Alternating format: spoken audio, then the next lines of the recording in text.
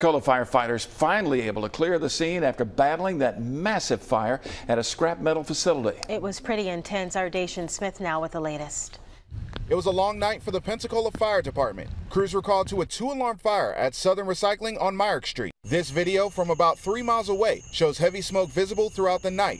Deputy Fire Chief Brock Jester says around 12,000 square feet were burned. He says firefighters were very familiar with the property. They allow us to come and train with our equipment prior to, so we were familiar with this facility and realized that if this was in with the cars, recycled cars, that we were going to be here for a while. 5 engines and a ladder truck responded just before 8:30 last night. A battalion chief and command staff soon followed. Deputy Chief Jester says crews spent the next several hours fighting the fire, but it was hard because of access to the property and the storms. The fire hydrant's about 2,200 feet from the area that was on fire, so we didn't have a whole lot of water supply, and our fireboat was unable to get up into the bayou. They had zero visibility. They were unable to get into the bayou.